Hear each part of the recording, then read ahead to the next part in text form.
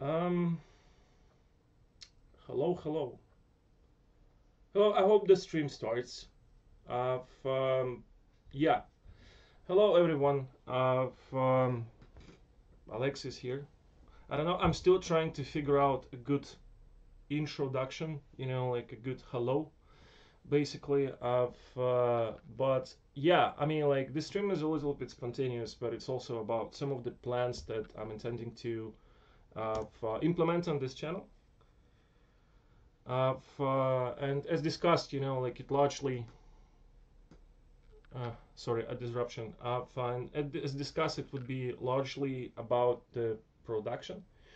I have also figured out some of the issues related to camera and the sound, like, and I have ordered new camera and microphone, and they would be arriving next week. So setup would be better and quality would be better as well. Um, but enough with an introductions. I mean, like, it's a very pragmatic subject today. Like, I had a couple of conversations with some of the people who are watching this channel, and some of the questions been arriving last week. And I have decided to create this series of streams, which would be related to production, different stages of assembling the studio and the project, and talk about it in a little bit of detail on every of the stages, like, and making this relevant, not for a large scale studio, but basically on how you bootstrap your studio from the start, like in a fairly complex presumed conditions, into an actual game development business entity, like developing the game that you would want to develop and put it into the market in the most efficient way. And for that, I came up with a plan of the whole idea and the concept of this series of streams, like, as well, is making it again highly practical, minimize any amount of redundant bullshit information, and making sure, like, that it's highly applicable to the scenario that you might have, like in a context of the current industry. And without further ado, like, here's the plan, like, and we will see a lot of Excel, like, I think, like, in what we're doing, together with a bit of another software, like, which I would use to produce together with you on the streams, like those materials, making up an example of how you can make a good concept and how you can make a good inventory and dissection of the features to the smaller features and actual tasks, or, like, how do you make a good script for a vertical slice, and how do you assemble it to actual tasks and plan the roadmap and then build the budget and stuff like that. So stage one, like, which I would like to record and stream next week, is essentially about how you indie kick off the project development at this point. It sounds like something that might be apparent for a lot of people. It is not, for numerous reasons. A lot of people for the last 10 years consider only possible way to go into the game development with early investments, which is not true. Like, my opinion is that investments are the scale tool, like, in general, and you need to build something and to prepare something to show before you take any money from the market. So we'll discuss, like, how you start, like, initial team compositions, because they're different. There are different circumstances people meet together, and different types of people meet together. And trust me or not, there is a large difference, like, in between compositions, where, let's say, an engineer from the big company and the art director from indie community meets and starts something, or for example, in a scenario that a producer leaves a mid-sized business, like, and makes this thing his hobby and looking for a couple of people to help building something for him, for her, like, and we want to talk a little bit about that, because these things are extremely important to define goal orientation of what you would be building, and how the core and the culture of your company is forming, like at these initial stages. Defining the game, also something that people don't typically do, because like the situation that happens 99% of time is someone who already has built a concept or a small prototype, and definitions and the goal of building this game, like somehow get omitted. So we really want to touch on this subject, like on the first talk, and I want to talk about the prototyping in general.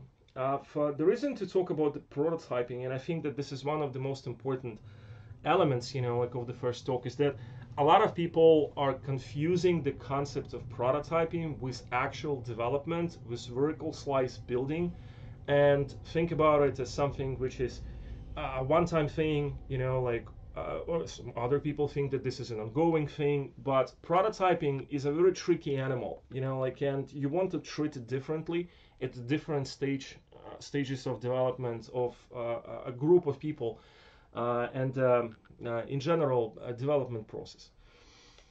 Second stage is about getting all of the elements that you have and actually starting to put it into something that would allow you to build a roadmap. And reality is that you don't want to start anything without you build a roadmap. And to do that, you need components, right? And those components are actual concept of the game, stage definitions, how you build it and what stages, what happens when, what is more important, what's less important, like how the stages operate. You also, when you have stages, you're able to start thinking about the timeline initially. Timeline is extremely important. I will explain why. You can start building inventory of the assets and features of your project. And once you have all of these things, you can actually decompose it to actual tasks and the forecasts, and you can build it into the roadmap corresponding to the stages definition. Once you have roadmap for the stages definition, you can build the timeline. Now, the timeline is something that people take very easily, and it's not to be done this way, because timeline will help you to define the time load. It will help you to avoid a whole number of pitfalls, including like time load, disposition of resources, for example. It will help you to save a lot of money in the resources. So timeline is very important, such as the pipeline. And the pipeline and the roadmap is something that people are actually mixing together into something they think is a one thing, and this is not true as well. Like pipeline, by the definition, is a number of instructions and options in a definite order, that has to be done to perform on different and specific type of the tasks of being connected together into something that produces the final result. The roadmap, can include some of the stages which are not relevant to the technical pipeline. So we will need to talk about this a little bit. Quantifying efforts, an extremely important element. You would need to quantify, first of all, before quantifying efforts, you need to understand what's actually quantifiable and what's not. Because there are things which are not quantifiable. There are R&D processes, there are things related to community, there are ongoing things, there are stuff related to overheads. And then there are quantifiable efforts that should be in a corner of your thinking, that you need to quantify and put into the actual development, right? We'll talk about this a little bit.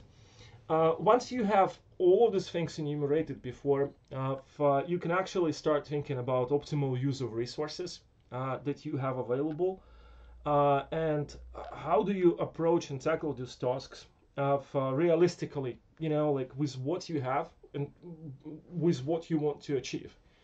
It's a process. It takes a large part of the pre-production and the pre-production packaging.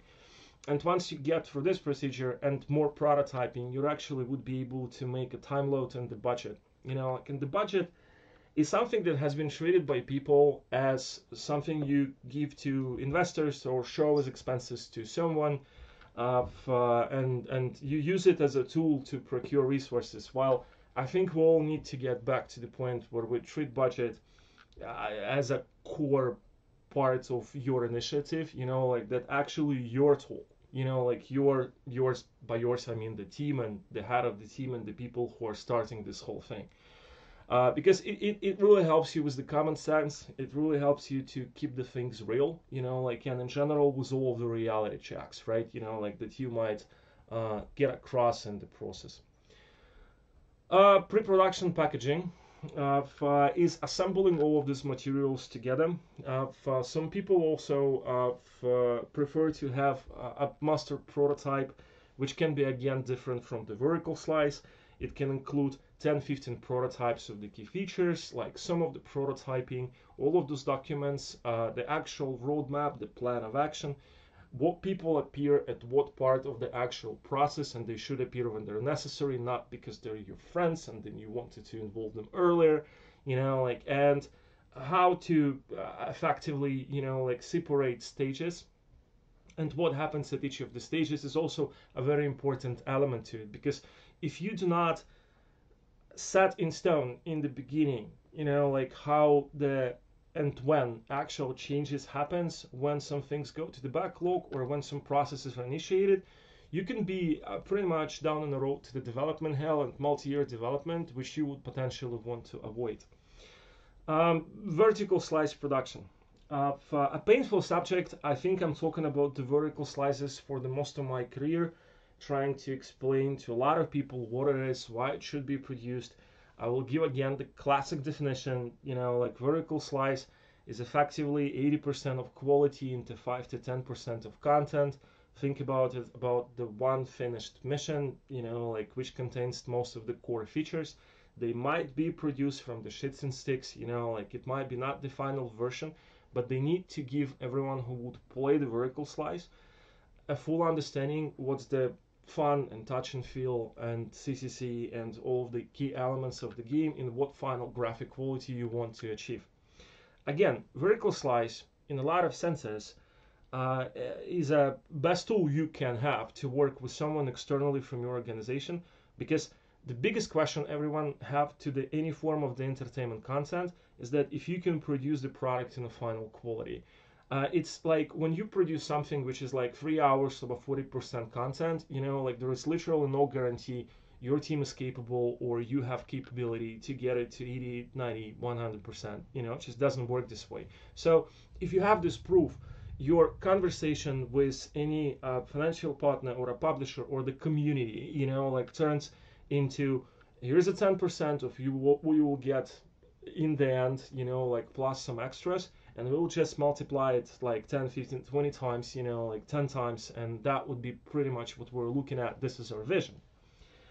But what is important as well, and what's often people don't really realize, is that vertical slice is also extremely important for your team that would be growing over time to have the benchmark of what has to be produced on a way and on a process. I mean, like if you have a vertical slice, you can show it at all of the interviews, you can show it to all the people who want to join you, you can show it to all the partners, you can actually show it to the community and start early community work, you can get early feedback, and you can keep to something which basically defines what you're trying to achieve, right? And this is, North Star is an important element in quality.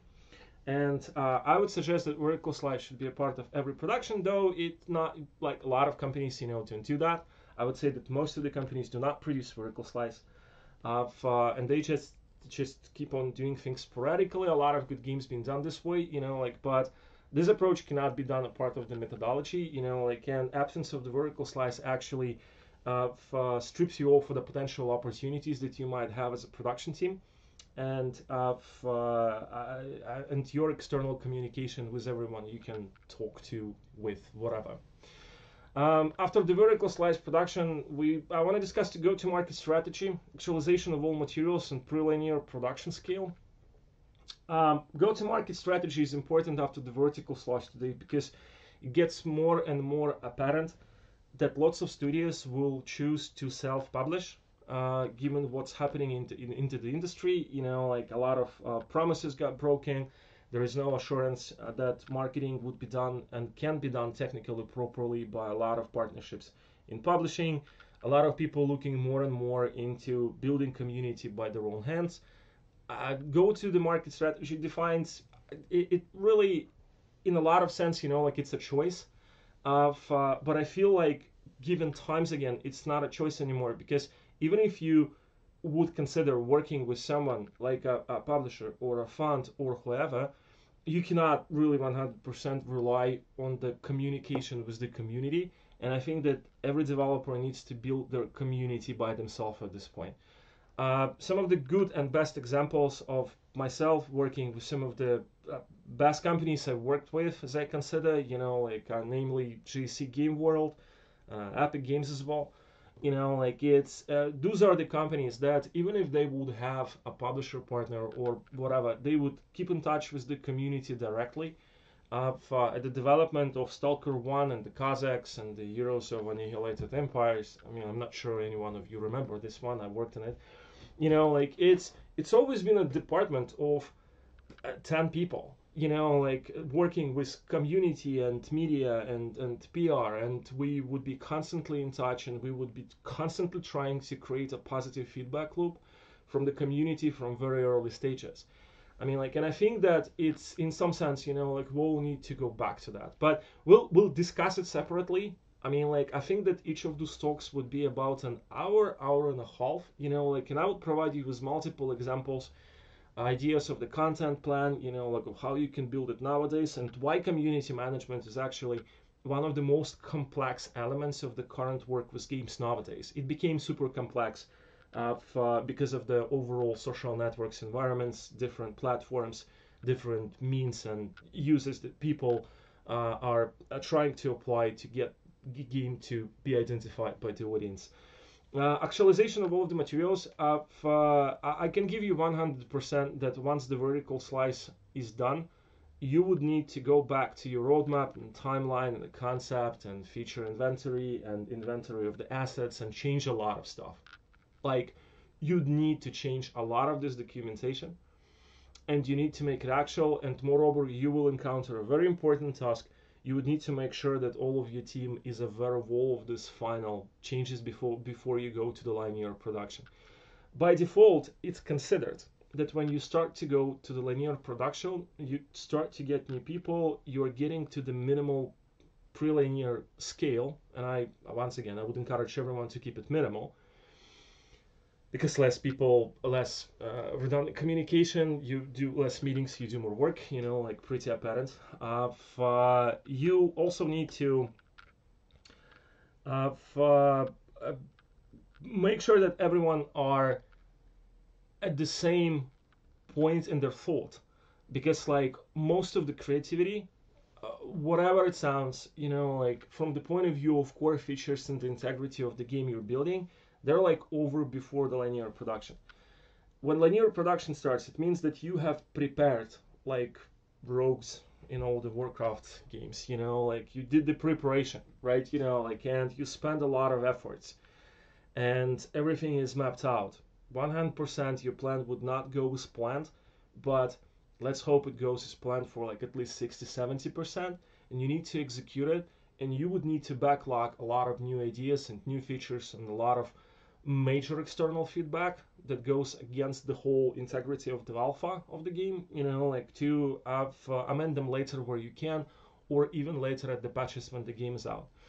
Alpha is crucial. I mean, like, I would really like to share some experiences from the production I had, like, and I would really like to share some of the experience I had in some of the recent conversations, like about how effort scales to vertical production and then to alpha and then to beta.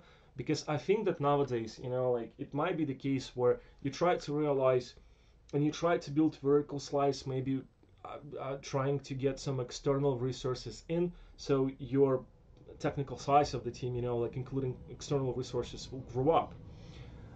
And then when you go to alpha, it might be reasonable to actually make a scale internally, but stop working with external resources temporarily to build alpha by its definition, which should be a full game which works completely for 100%. It might not contain the final content. It should not produce critical mistakes. It actually embodies all of the major features and all of the major gameplay. and one whoever external or internally, you can go with from point A to point Z, like completely finishing the game and basically get the experience out of it, like. But I really feel like for content, like, which is an expensive position, which we'll talk about separately, expensive but not really expensive, like if you use placeholders and you work around it smartly, of how you structure that. Linear production alpha stage 7. I also think that again nowadays it's a perfect point to start building community, and that means that you would need to reorganize the work internally in your studio to again avoid a number of pitfalls associated with stuff that done internally and stuff that done externally. There is a number of elements that typically becomes an issue in every production, like a necessity to produce material for community by the development team, involvement of the development resources into external communication if you want to build a community right, reporting for stages reporting if there is a publishing team. So effectively, the problem with a lot of alpha productions is, like it's your team stops to be completely internalized into the collective, which is like can be 100% attuned at only the development of the game. And one way or the another, you start to get people who do things externally and internally at the same time, and that's two little bit different mindsets, and trying to make them work together can be tricky. So let's talk about this as well. And that goes for organization of work again. I mean, like, and another thing, like a lot of people probably been talking about that, like, but I want to talk about this again.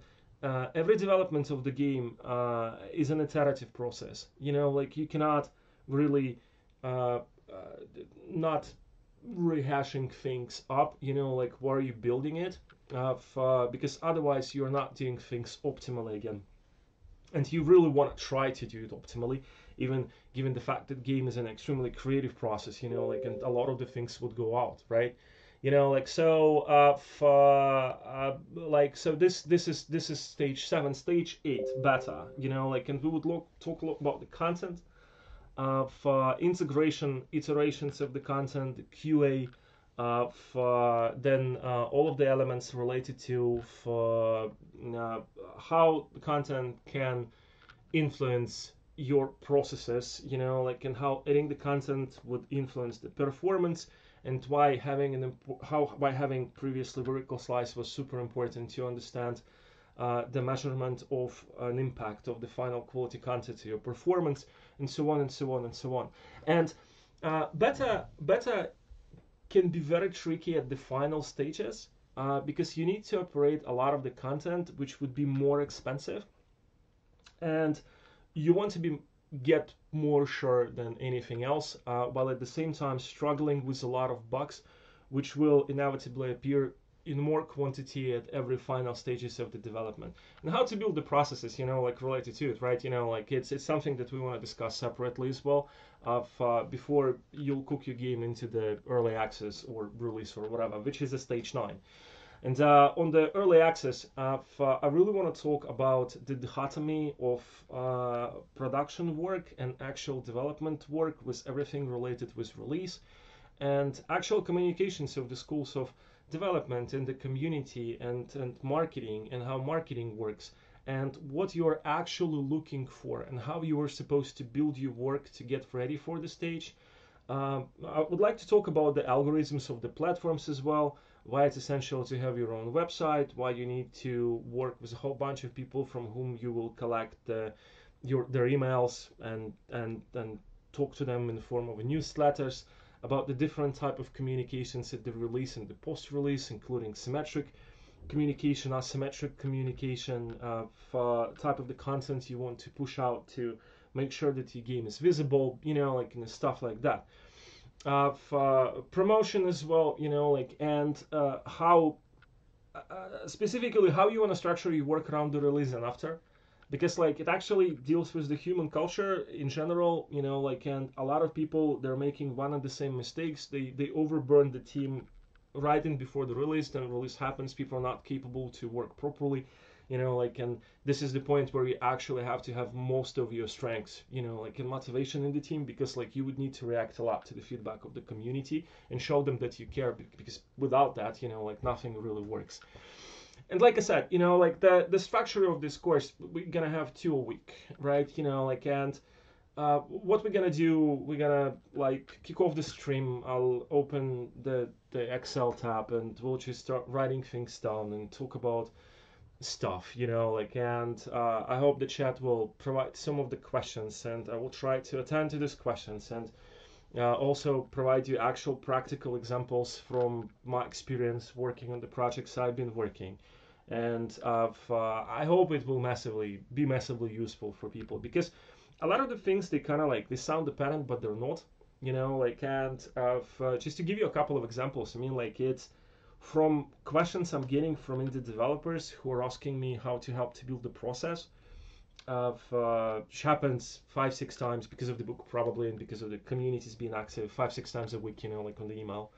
Of It's essentially, like, it's questions which would be related to we've been working on the game, and we've been building on the blueprint, and we've been building with this content, and this is a visual, like, third person or first person adventure, and for some reason our performance is like 10 FPS, and you would go and look into the game and you would understand that almost every new asset's being produced with an absolutely unique diffuse texture with a bunch of unique materials, and stuff, and it really kills the performance.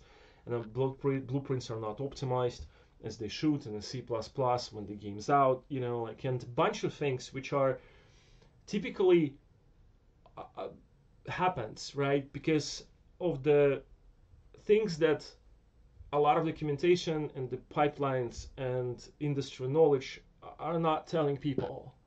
Like, people are just not informed about the small things which you can encounter only in production, and they're not relayed properly, because let's be honest, like, a lot of those things, they're like boring things, right? And I think that starting to attend again boring things are important for quality and reasonable budgeting and reasonable process related to the development, because otherwise we're just living in a world of some cartoonish optimism, like what a lot of people who do not understand what production is, like, are telling you how things should happen, and get extremely upset when they don't happen magically, because, like, facts and because common sense, and what I really want to do, like, I want to provide you with the number of intellectual tools and practices and methodologies that will help you to avoid a lot of mistakes, and that will allow you to get through a lot of reality checks, like, with some of the materials and examples and knowledge I would like to share with the community. So, coming back to video, yeah. Here's me, like, this is what we're going to do, like, and I'm literally just spontaneously recording this video, like, and I hope that a lot of people would find it helpful. There's probably going to be a separate playlist, right? Like, and yeah, I mean, like, that's the whole gig.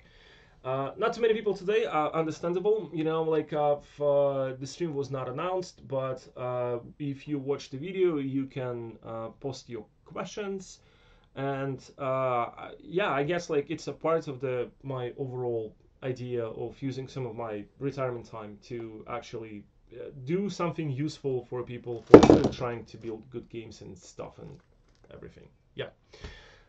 Any questions? I see it's not. There's a couple of people saying hello.